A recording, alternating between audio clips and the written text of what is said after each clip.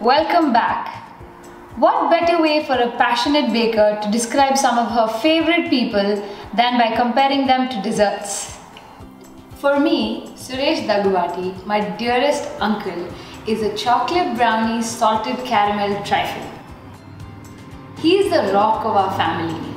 No matter where we are and what we're doing, he is the reason we all come back and anchor at the same port. This dessert not only describes his personality but also has some of his favorite flavors. Now let's make this dessert first and we'll come back to the comparison later. For this dessert, we need 5 things: chocolate brownie, salted caramel mousse, chocolate sauce, and whipped cream. Let's start with the salted caramel. In a pan, add the sugar and water. The caramel is going to take about 8 to 9 minutes to start bubbling or turning brown. So in the meantime, we can make our chocolate ganache. For this, I'm going to put some heavy cream in a pan and warm it up until it just starts to bubble. Here we have 70% dark chocolate. And once your cream is come to a boil, just pour over the cream slowly on top of your chocolate, making sure you cover all the tops. Leave it like this for about 30 seconds and then stir. If some of the chocolate hasn't melted, just pop it in the microwave with 10-second intervals, stirring between each interval until everything is well combined.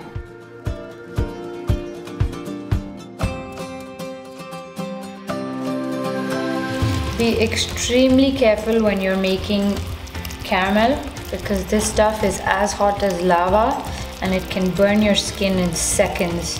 If you see any sugar crystals forming at the edges, that's normal. Use a pastry brush with water and dissolve the crystals like this.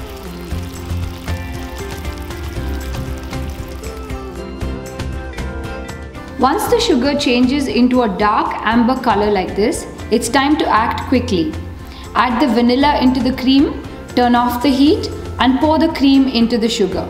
It'll start to bubble vigorously, so be very careful.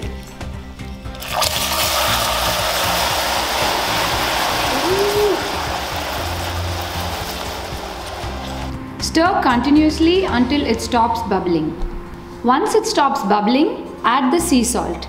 I like using sea salt over table salt because the flavor the sea salt gives this caramel is incredible. And there you go, the salted caramel sauce is ready. Leave it aside to cool and it'll thicken up a little bit by the time you have to use it for your trifle. This is the consistency of the cool, thick caramel. Good thing about caramel is it doesn't go bad. It can stay for weeks even outside. All you have to do is just put it in an airtight jar, store it in the fridge, and you can use it on top of your ice cream. You can put it in crepes. It has countless options. Yeah, look at that. Yum. I just finished whipping some cream. We're going to use half of this mixture for the salted caramel mousse and the other half for the trifle layers. For the salted caramel mousse, we're first going to cream our cream cheese until soft and smooth.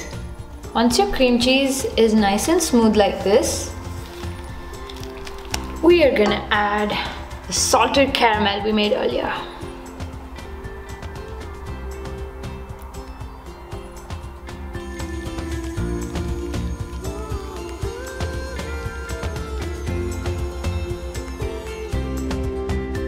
Once all that's incorporated, you can add your vanilla and half your whipped cream. For the whipped cream, introduce it little by little. First put tiny blob and fold it in quickly.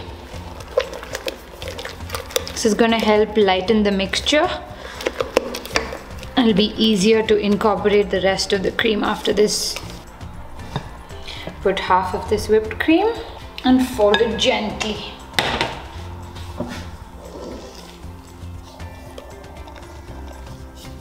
We don't want to lose the air that we worked so hard to get.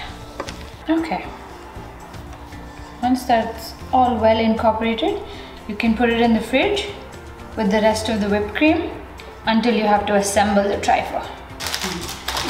For the base of the trifle, we need a brownie. It's a crucial layer.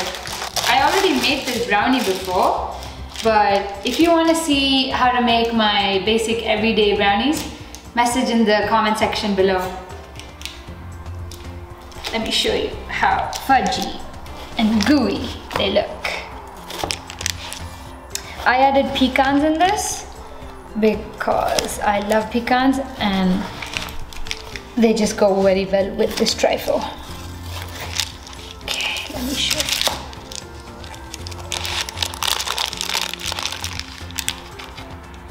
Ooh.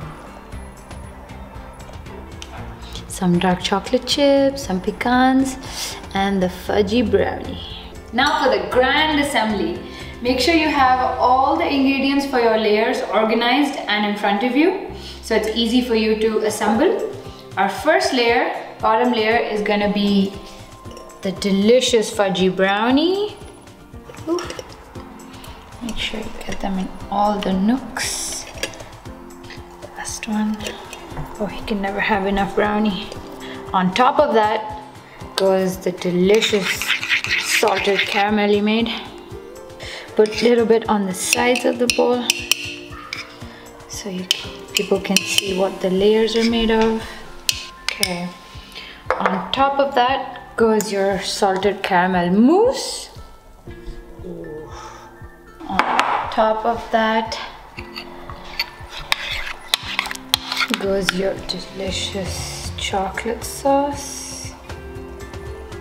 Again, put some on the glass so people know what's in there. Then you can sprinkle some pecans for some added crunch. Next is a lovely layer of whipped cream. Yum. Then repeat. That's good. Some more of our salted caramel. Now for a final decoration, just sprinkle some extra salted caramel and some chocolate sauce and swirl it around.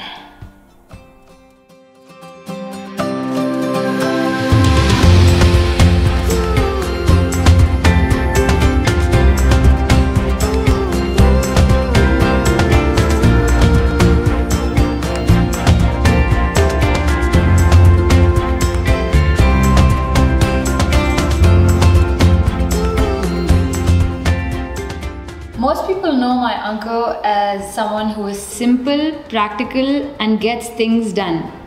To me, he's an all-in-one package like this trifle. He is intelligent, warm, supportive, funny, and dependable. Combining so many desserts in one dish brings out the child in him. It reminds me of my childhood when I used to use birthday parties to fill my dessert cup to the brim. My uncle mirrors this, given that he is playful at heart and shows this side only to his closest family. His family is his life. Just like the brownie in this trifle, he takes the weight of the whole world on his shoulders, but he makes the burden seem like it's as light as whipped cream. So that's it for today, guys. I hope you enjoyed the video. Don't forget to subscribe to my channel so you don't miss out on my future recipes and adventures. As usual, the full recipe is in the description box below. When you do make this recipe, don't forget to tag me at Infinity Platter on Instagram. See you later!